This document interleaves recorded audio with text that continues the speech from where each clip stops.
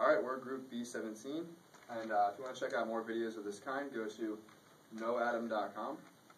Our video for today is going to be discussing Stirling numbers of the second kind. This is written as capital S, N, distinguishable objects, K, indistinguishable objects. We'll get to that later, but the general formula we follow for this is 1 over K factorial times the summation from I equals 0 to K minus 1 of -1 raised to the I times K choose I times K minus I raised to the N. Now, we use this concept when we have N objects we're trying to put into K indistinguishable objects, such as N balls put into K boxes, where you can put more than one ball into the box. So it's not the same as N choose K, because that only allows for one per each box. Now, in the formula, it's fairly straightforward, but the one thing that throws people off is this -1 raised to the I. And this comes from the inclusion-exclusion principle, where you add every even number and subtract every odd sequence, because that causes overlap if you were just to add all of them. Okay. So here's an example of how we use Stirling numbers. So let's say we have 5 rooms, which are indistinguishable.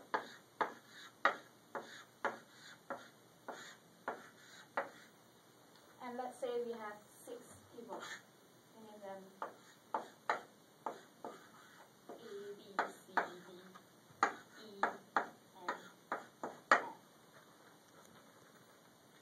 So how many ways can we put these 6 people into 5 rooms so that no rooms is empty? So since we have to put at least one person in each room, so we'll start with putting A in the first room, and then B, C, D, and E. Now we're left with person F, and we can put it in any rooms here. So we have 5 choices to put F in any rooms here. And then we'll continue with, we'll take out person E. So then we can put person E into any of this room. But then we already had the combination of E and F. So then we left with 4 choices to put E. And then we'll continue with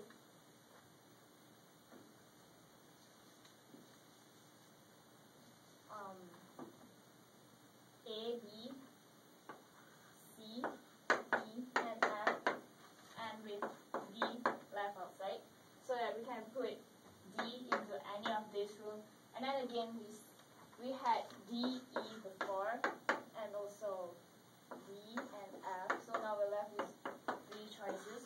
And if we continue with the case where we take out C, B, and A, we'll get 2 choices to put C into the room, because we already had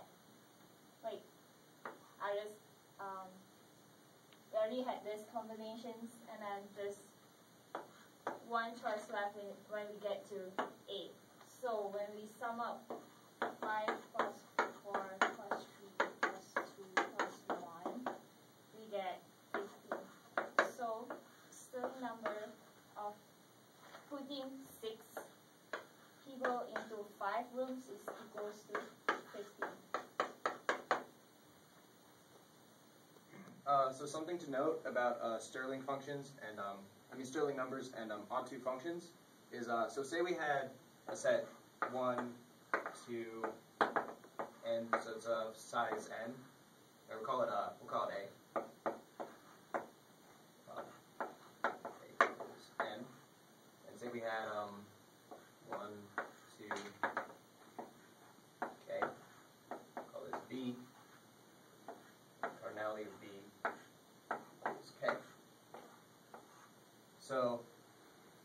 number of onto functions from A to B.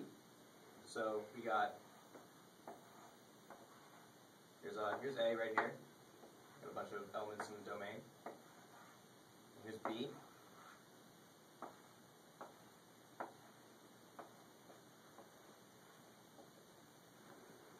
So we're going to make an onto function.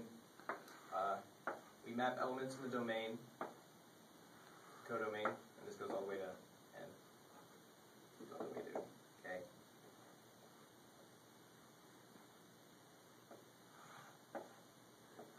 So yeah, such that B is it's completely covered by A.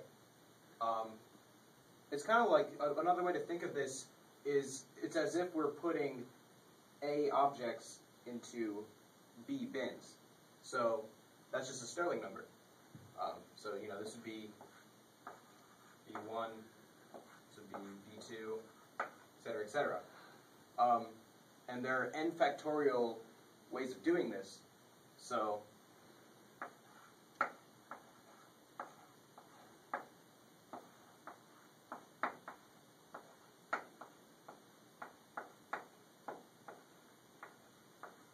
the number of onto functions is equal to n factorial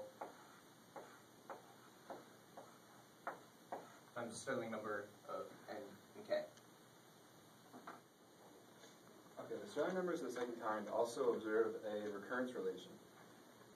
This can be modeled right here through Stirling numbers of n plus 1 k is Stirling number of n k minus 1 plus k times Stirling numbers of n k. This is not too intuitive, but when you go through the logic, it makes sense. So if we have Stirling numbers of n plus 1 k, a partition of n plus 1 objects is either going to go into k non-empty subsets or it's not. The number of ways that it will go into k non-empty subsets is going to be n k minus 1.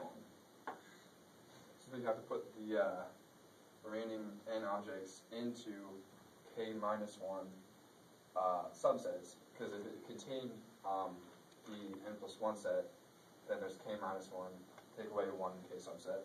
Now the number of ways that it will not go into k subsets is going to be k n over k. This is true because if it's not in there, then the rest of the elements, which is going to be n plus 1 minus 1 n elements, will go into k subsets, since the n plus 1 element is not contained in there. And then to put the n plus 1 element into the k subsets is going to be k choices, because it can go into any one of the k boxes theoretically. And then basically you just add these two up to get the probability that it won't go in, probability that it does, and we get our answer right here.